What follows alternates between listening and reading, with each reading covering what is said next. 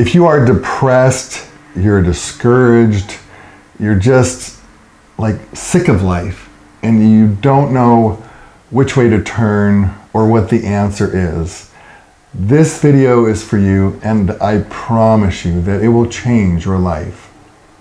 We are starting a new series, and it is going to be getting to know Jesus. Yeah.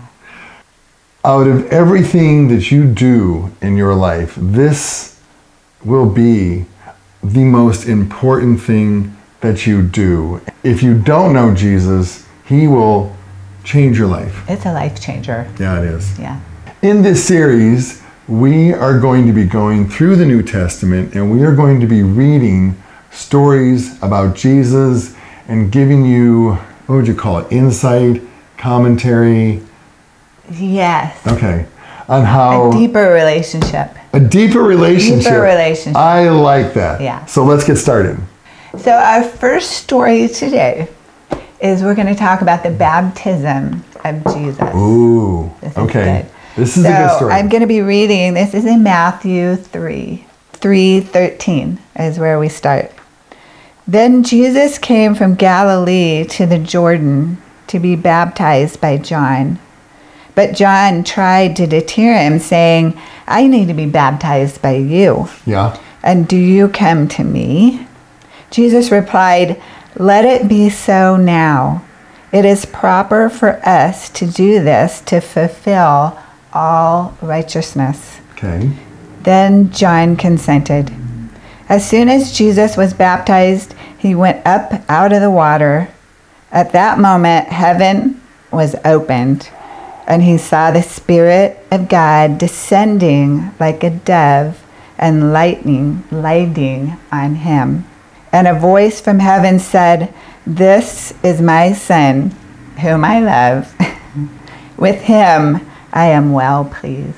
You know, I always hear that when God speaks, and I try to visualize this like this. Is it like thundering? You know, it's like it just fills the air. Is it right. just? I mean, what is the voice of God like? Gentle. I've always wondered. Yeah, I've always wondered. Yeah. Like, what does the voice? What does that sound like? You know, when I think about this, John. Tears in my eyes. John is baptizing Jesus. Mm-hmm. I mean, think about that. Yeah. You're baptizing the Messiah. Well, he even Can said. you imagine the it. feeling he had of, oh my gosh, am I even worthy to do this? You should be Seriously. baptizing me. Yeah. Yeah. I mean, wow. Big moment. Big moment. To give you a little history, this is the same John that was with Elizabeth and Zachariah. So you remember the story when Mary goes and she's pregnant with Jesus, and Yes. she goes to visit her cousin Elizabeth and Zachariah. Right. And so, remember the baby jumped, leaped. Right, when they both in came her together. belly. Right. Well, this is John and Jesus, and they, I mean, obviously have a connection right away. So, Kim, Yes. what is the importance of this story in the Bible? So what's so important about this is that what John is doing is he's preparing a way for Jesus.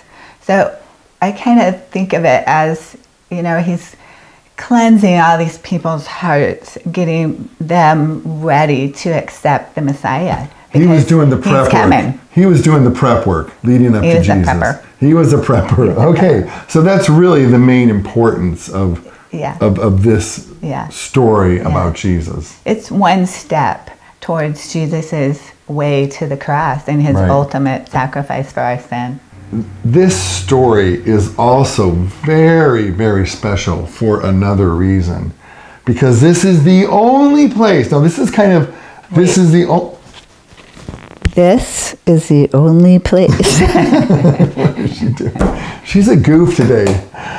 This would be good trivia. It's good trivia. This is good trivia. You could, you know, stump your friends or what have you. All three parts of the Trinity, God the Father, Jesus, and the Holy Spirit, are represented in physical form. Now, we look through the Bible and they talk about, like in the Genesis, Father and the Son. right, and they talk about let us make man in his own image. But this is the only place where all three are physically represented. You have Jesus in the water, you have God saying, this is my son who I'm well pleased, and then you have the dove coming on upon Jesus. That is totally cool. Isn't that just cool? I love little tidbits like this. Yeah, I love it. While we're on the subject of Jesus' baptism, is baptism important for us as what they set back then for us today? And I would, and I think you agree, I would say yes, it's very important. Is it required for salvation? No. Should it be done? Yes. What does it mean when you're baptized? When you're standing, it's the old self. When you go under in the water, you're dying to that old self. And when you raise up, you raise up a new creation in Jesus. Yeah. I believe it's also important to, like when you become a Christian, I believe that you want to go get baptized. You should be involved in a church or a group, and it's You want there's that some outward, yeah. There's something about just being baptized right when you become a Christian that's really special, and it's also a proclamation of your faith to others. Yep. Hope you guys enjoyed this video. I hope you got something out of it. Join us for the ongoing series of getting to know Jesus, because I promise you it really will change your life. It will. And we will see you next video. Bye. Was that good? Yeah, that was good. Yeah, I would just All right, I go now. Did you have anything to add? Good job. Good job. And actually, okay. I do cry when I talk about Jesus. That can't happen.